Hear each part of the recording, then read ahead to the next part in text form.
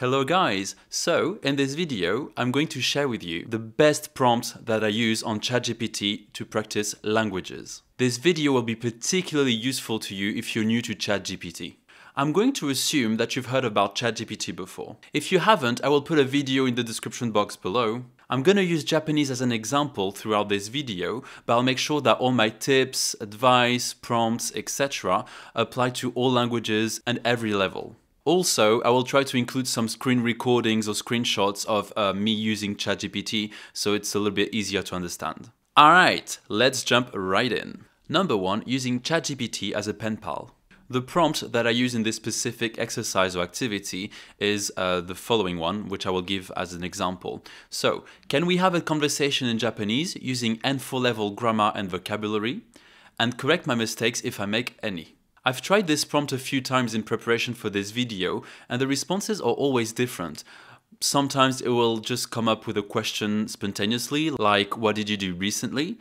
Or sometimes it will ask me to ask a question, but it's always different, so it's unlikely you will find this exercise too repetitive too quickly. But regardless of how it responds, you can always tune the prompts. For example, when it asked me to ask a question first, I just said, no, you ask a question first. Another time, I was not interested in the topic that ChatGPT came up with, so I just asked it to change, or I just asked for a specific topic. Basically, remember that you're the boss and you call the shots. It may seem annoying sometimes to have to calibrate the prompts, but if you think about it, doing it in your target language is language practice. But of course, if you're not very comfortable in your target language, you can use English or whatever your native language is. You'll see that over time, you'll get better and better at giving the right prompts, asking exactly what you want without having to tune all the time. So anyway, back to the original prompt, sometimes it was a little bit too hard for me. For example, the kanji or the Japanese characters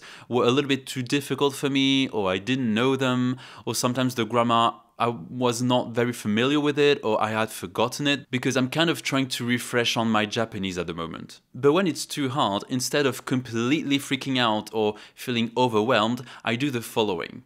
After I've had a couple of conversations and responses with ChatGPT during a conversation session, I copy and paste in the document some of the responses that I found difficult, just to keep them somewhere safe and avoid losing them by mistake. B, I take note of 2 or 3 grammar concepts or a few words that I wasn't really familiar with, or that I didn't know at all, or that I need to revise, etc. C, I learn or I review them.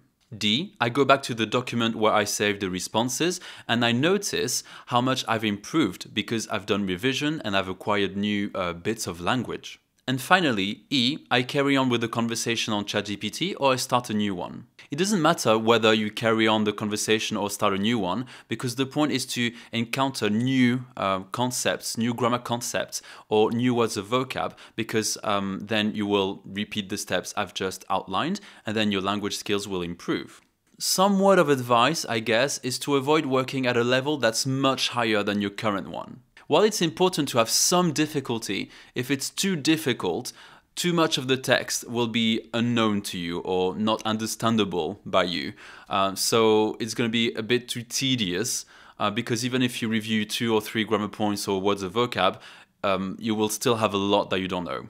I mean, give it a go, for sure, but usually it's better to work at your level. So for Japanese, you will use N4, N5, N3, N2 levels, etc. For other languages, it might be A1, A2, B1, B2. For Chinese, it will be HSK, 1, 2, 3, etc., etc. So try to figure out kind of at what level you're working at, and then go from there.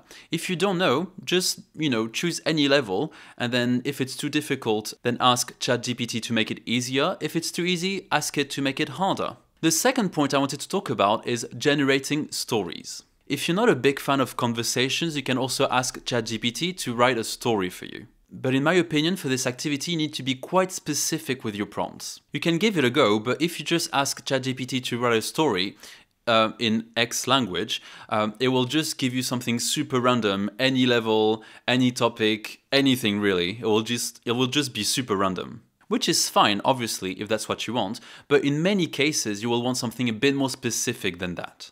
For example, you want to be more familiar with the topic because you're studying for an exam, so you can ask ChatGPT to write a story about traveling, about economy, about science, about, I don't know, linguistics, biology, you name it. If that is the case, you just need to specify it in your prompt. For example, write a story in, let's say, Japanese about traveling at N4 level, being beginner level, essentially. Or write a story in French about transportation at C1 level.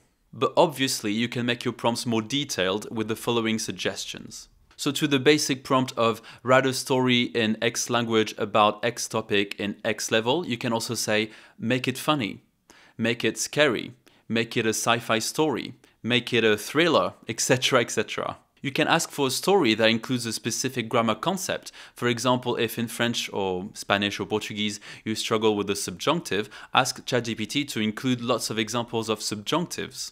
That will allow you to see this grammar concept in context. Obviously, choose any grammar you want. That was just an example.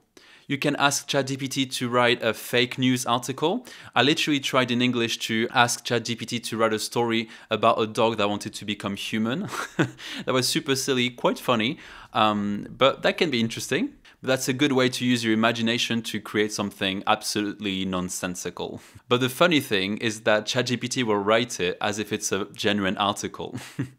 You can ask ChatGPT to write a dialogue between two characters. You can give your characters names, a specific personality. You can say that they're arguing over money, over holiday plans, or they are just discussing what they're going to do the next day. Whatever, you can literally just set any situational context that you want. Remember, you're the boss. Finally, you can decide to save the story or news article or whatever that you will obtain and follow the steps that I outlined in the previous point. You know, write it down, grammar concepts that you don't know, words of vocab, going back to the text, doing it again, etc., etc., until you understand the text fully or almost fully. That's a nice way to see progress because you will have a text that you didn't understand fully before, and then after some work, you will realize that you understand it. That's quite a great achievement, I think. Number 3, turn ChatGPT into a teacher. Obviously, as a former teacher myself, I wouldn't say that ChatGPT can completely replace a teacher. Also, I don't want to anger any teachers that might be watching this video. However, ChatGPT can get pretty close to a real-life teacher. You can, for example, ask ChatGPT to explain a specific grammar point, break down the structure of a sentence, or explain its meaning, ask the difference between two words that are similar, like synonyms typically. You can send ChatGPT a text that you've written and ask it to correct it for you. You can even act out a conversation with a ChatGPT. I remember the other day on Reddit, I saw someone, I can't remember where it was, I wish I could find it, but it was someone asking ChatGPT to have a conversation like if they were on Tinder, and then the person asked ChatGPT to pretend the person is very interested in dating, or it's uninterested, or it's rude, or it's extremely enthusiastic, I don't know, whatever. So you can give it different sort of personalities, I guess, or moods. And I think that's quite funny, but I mean, practicing for Tinder is language practice, so why not? I still have a couple of things I want to cover in this video, but something I wanted to specify is that ChatGPT is not perfect. It's not going to replace a native speaker or a teacher, because I've heard of sometimes ChatGPT making mistakes. I don't think it's too worrying, because even if you learn one or two things that are false, all the good things that you can learn from ChatGPT kind of outweigh the bad in a sense. But if you are in doubt, don't hesitate to ask a native speaker. Okay, so for the last part of this video, I wanted to go on Twitter for a second because I asked a lot of you in the language community how you use ChatGPT, and some of the suggestions were amazing, so I wanted to share them in the video. If you want to read the full thread, I will put it in the description box below, but I will share with you a couple of ones that I liked. So for example, and I will definitely mispronounce that, I'm sorry, Zolbo Narambata said that he uses ChatGPT to translate lyrics of Spanish songs that he likes, and I think that's a really good idea. Piotr Kolibabski said that he generates example sentences for grammar points or using, I suppose, words that he wants to learn and see in context, and I think that's also an amazing way of using ChatGPT. He also suggests to summarize difficult text, and I have to say I would not have thought about doing that, but that's a great way as well to use ChatGPT. The last one I wanted to share is from Simple Spanish, and he uses ChatGPT to generate vocab lists. Why not? If you want to learn vocab related to traveling, cooking, etc., creating a vocab list, and you can decide, you can ask ChatGPT how many words you want in that list, 10, 20, 30, 50, 100, whatever. That's great, that's a good idea. Alright, so that was a long video, but I hope it was full of useful information. And don't hesitate to also share with us in the comment section how you use ChatGPT. Is there anything I haven't mentioned in the video? Are there any suggestions of prompts that you would recommend to other people? Please let me know. Of course, as usual, don't forget to like this video, share it, subscribe to the channel because that's the best way to support me. And I will see you in a future video. Bye!